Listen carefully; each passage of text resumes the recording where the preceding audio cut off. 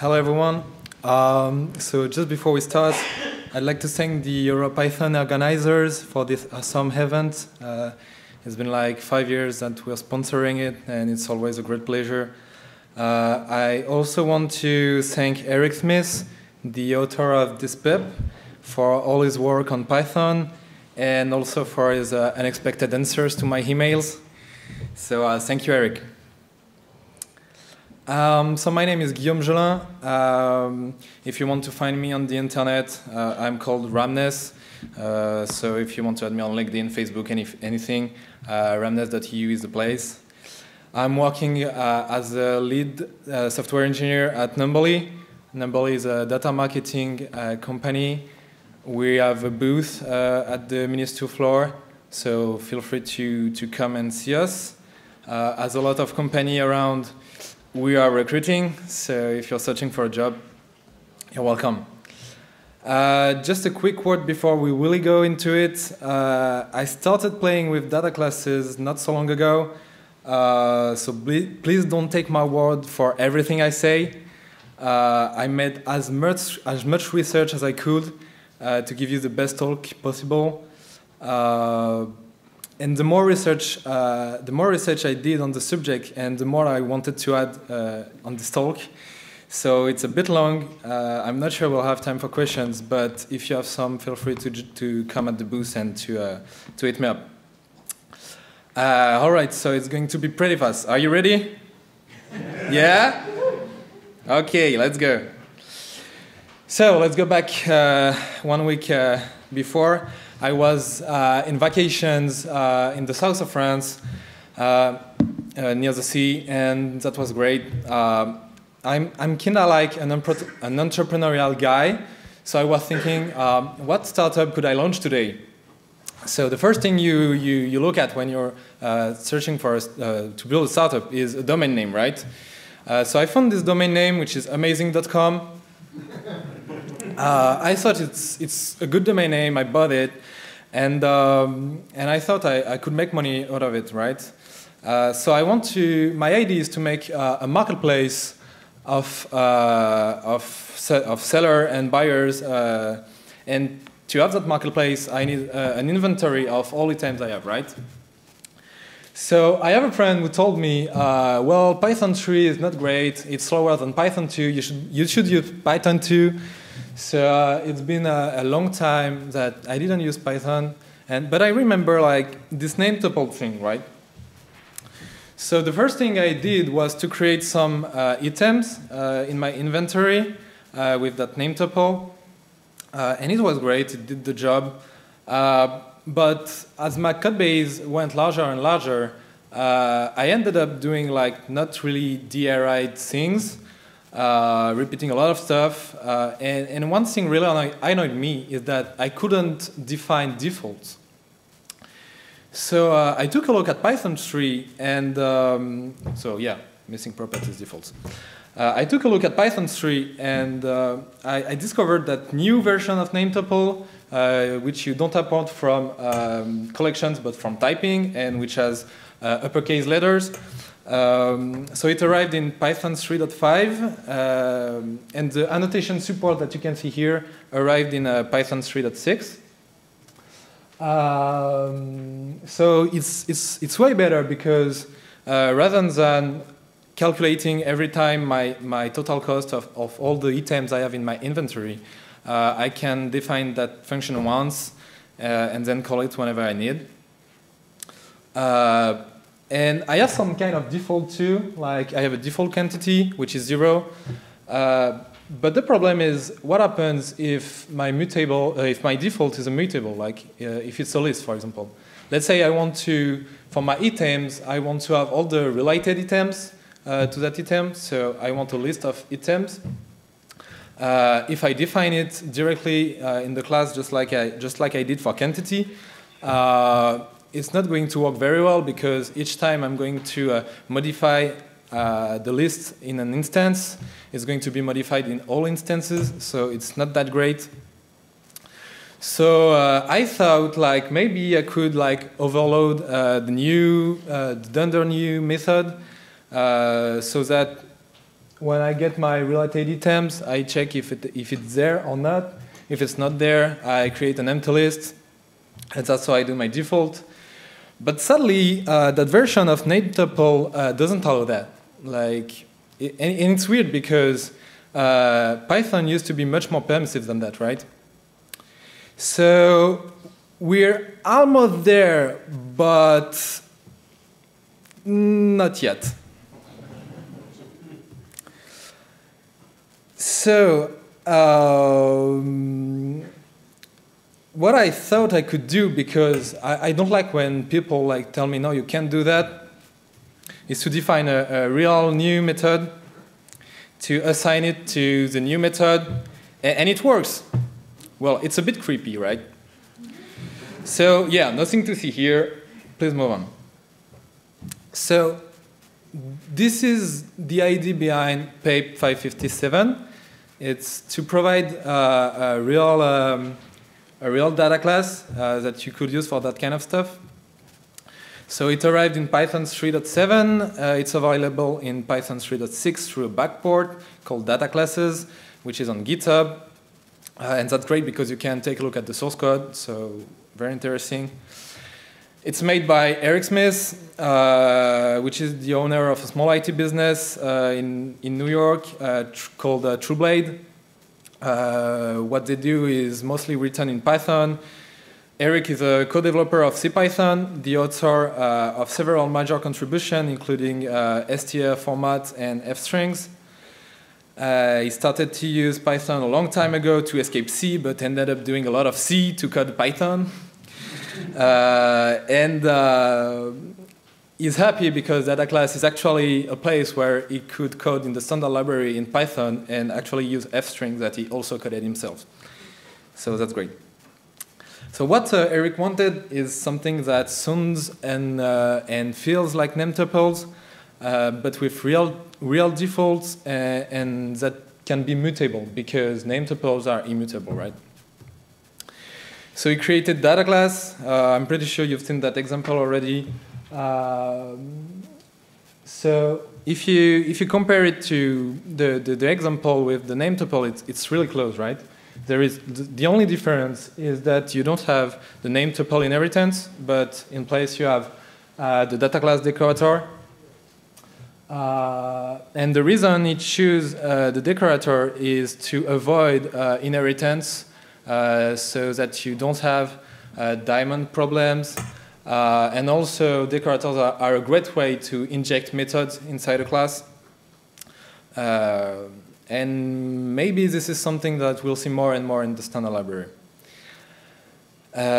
Also, data classes are meant to be used with type annotations. So it's Python 3.7 and Python 3.6, so annotations are there. They are there to be used. So think of it. So what data class give you? The decorator, it injects init, dunder init method, and dunder init representation, dunder init string.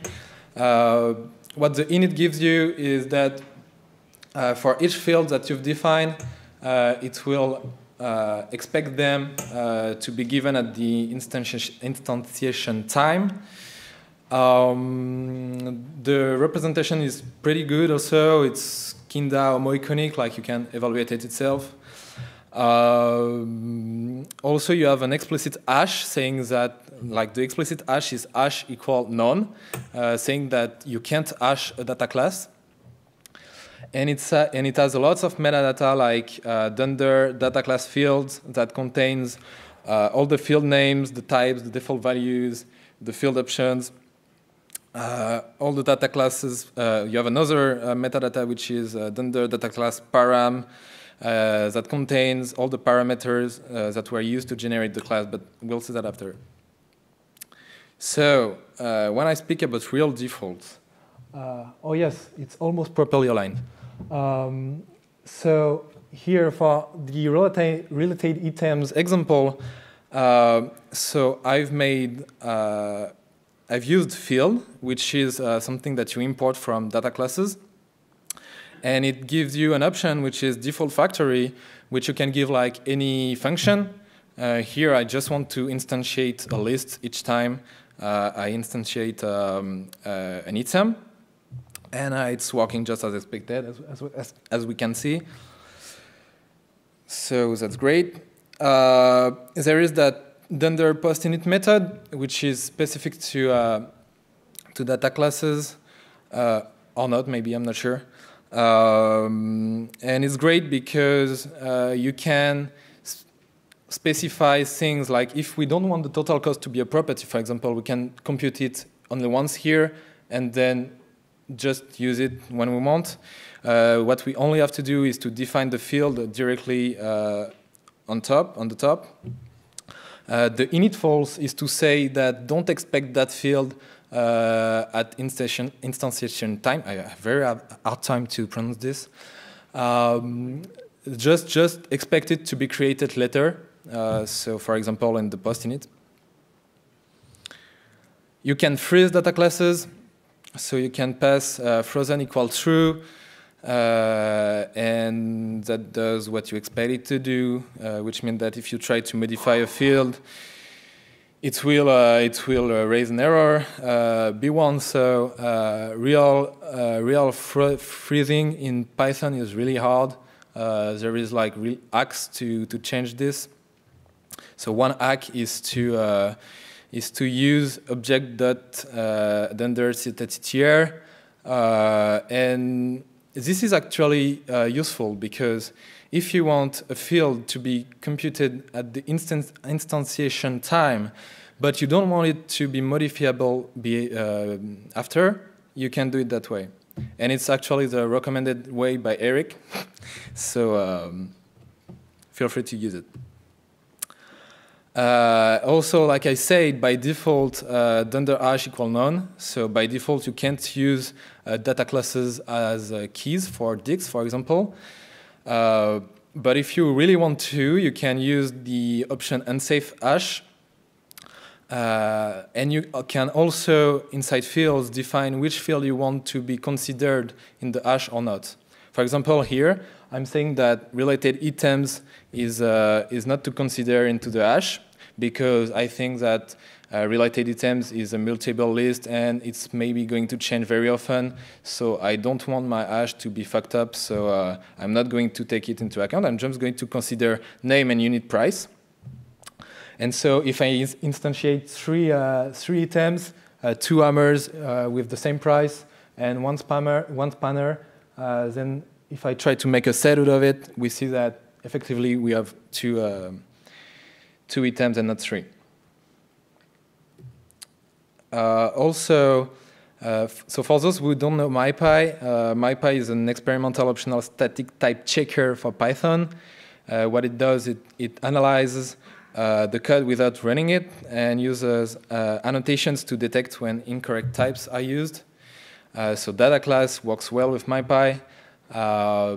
That being said, the version of MyPy that handles data classes is not released yet, so it will be released pretty soon, but it works. And if for some reason you want to go back to that name tuple way of doing things, you can. There is a make data class function. The only difference with collections.nametuple is that you can give type hints, and you can also give defaults and fields options, just like I showed before. And it's basically the same as the name tuple behavior. Also, one great thing is that if you want to go back from your data classes to more standard types like dicts or tuples, you have helpers for this. So asDict and asTuples inside data classes allows you to do that. The order is defined by the field definition orders. So if you define the name first in your class and then the price in second, then you'll have that order in your dicts and tuples. So that's pretty great, right? We have exactly what we want. It's full DRI. We have properties, everything we want. That's really great. But let's go back in time a second time. Maybe what I've showed you remembers you something. Maybe you've seen already a library called attrs, or I don't know how to pronounce it. but attr something. So it's Python 2.7 and 3.4 plus library that you can install on PEP, obviously. It's made by Inek Schlawak, that's maybe he's here. Yay! Please give him a big hand. No, he's not. Well, he's in the EuroPython, but not in this room. But the attr library is really what the origin idea of data classes, right? So Eric, when he created the data classes PEP, he went through a lot of mails, issues, etc. of attrs to understand their decision making, what choice, what trade-off did they took. And as you can see, it's really, really close to data classes, right? You have that attr.s, which is the equivalent of data classes. You have that attr.ib, which allows you to give a default. So that's really, really similar. But it's much more powerful. It gives you much more methods. As you can see, there is init, rep, str, egg, hash, but you also have ne, lt, le, gt, ge, etc. It has validators, which are not present in data classes. So for example, here I have a price, and I don't want an item to be over $9,000. So I can just validate that with the small snippet. And it used the decorators, setters for that. It's pretty smart.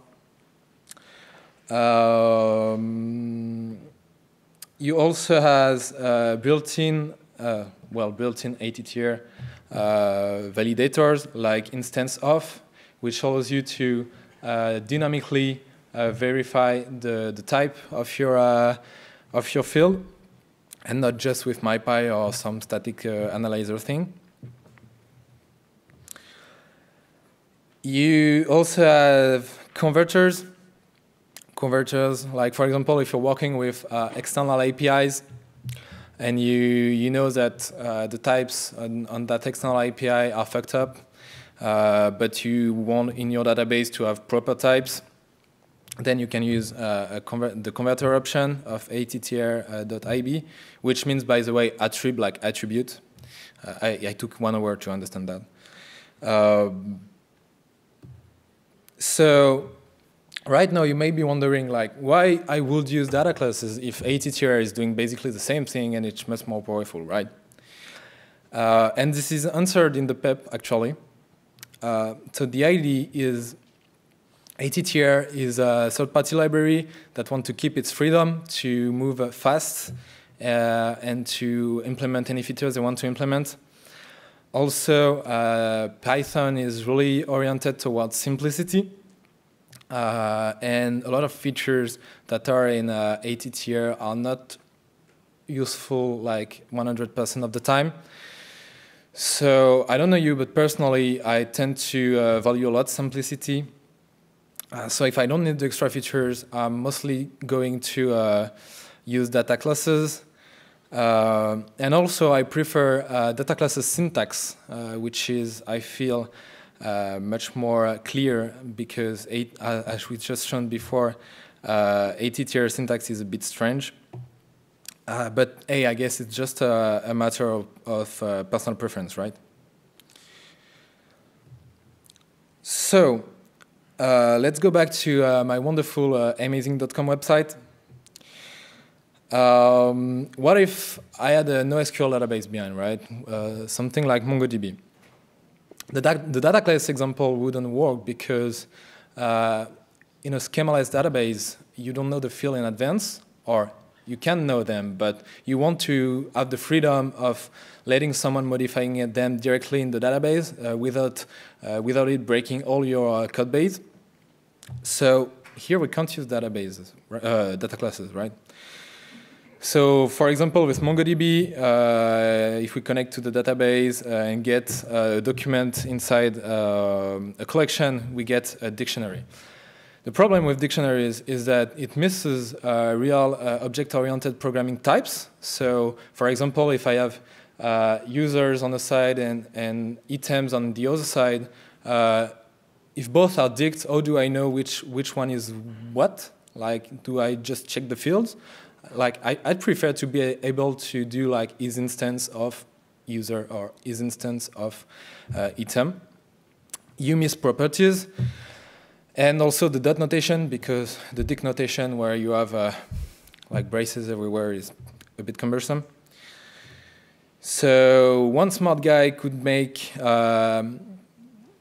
could inherit from dict and just make the properties that would work.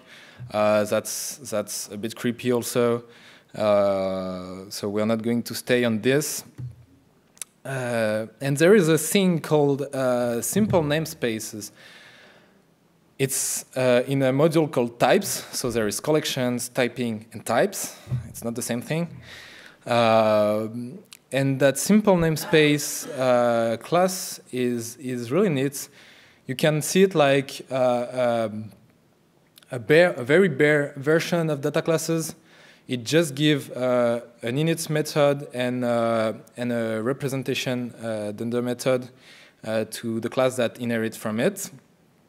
And what's great is that it doesn't ask you to define fields.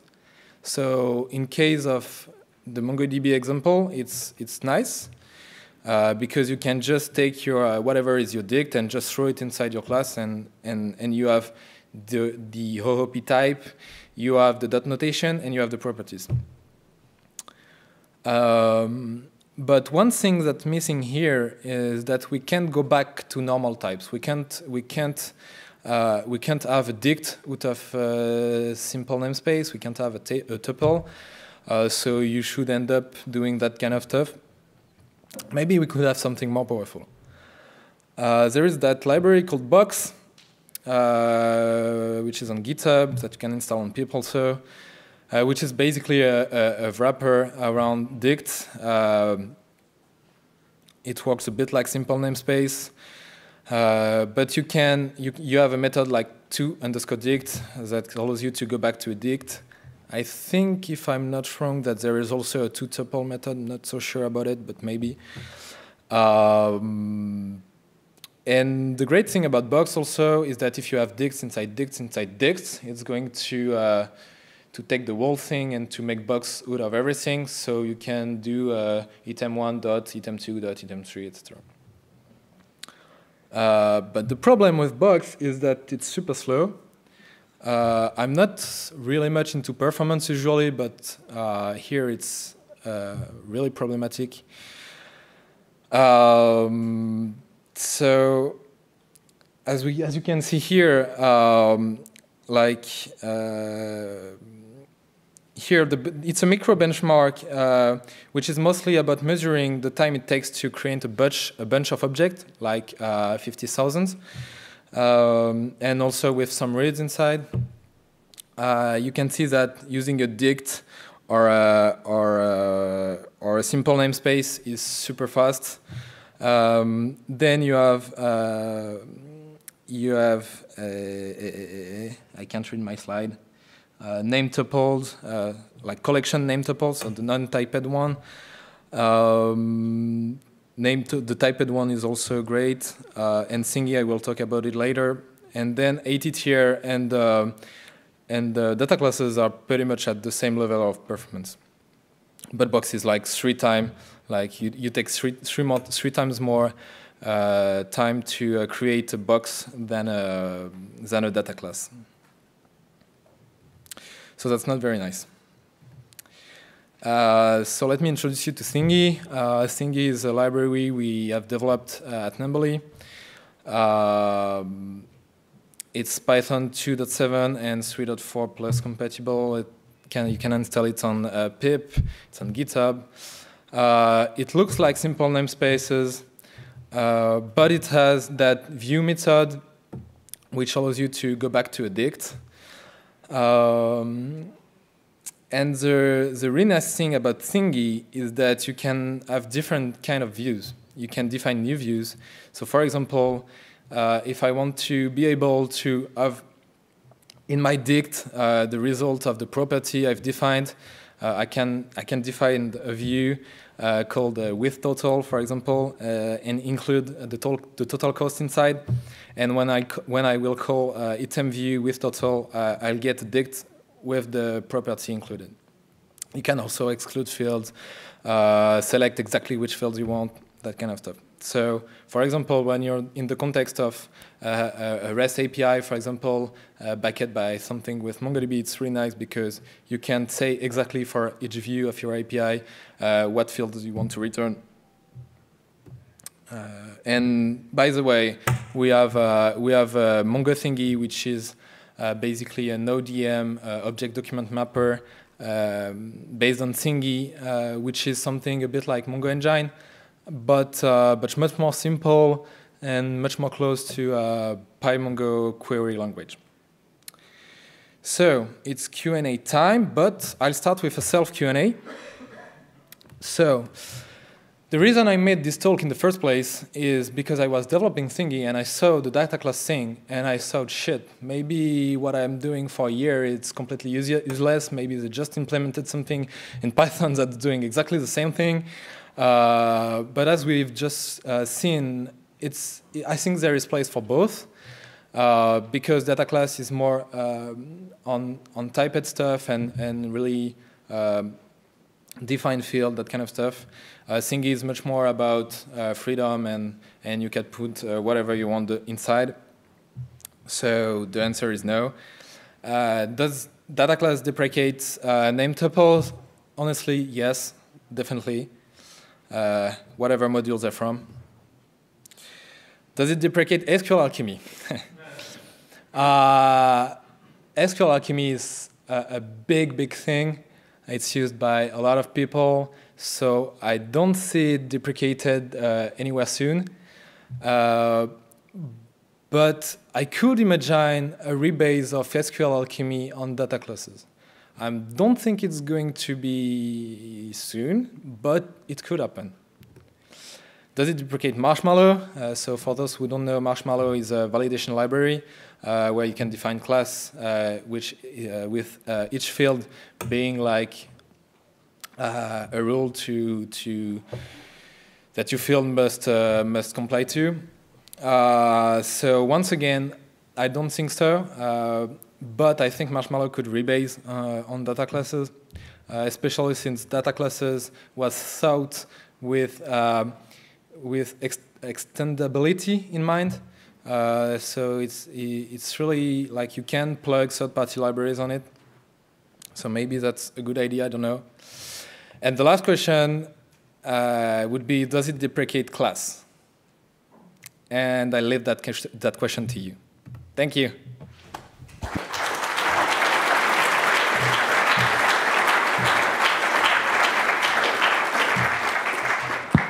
All right, so we have time for maybe one more question.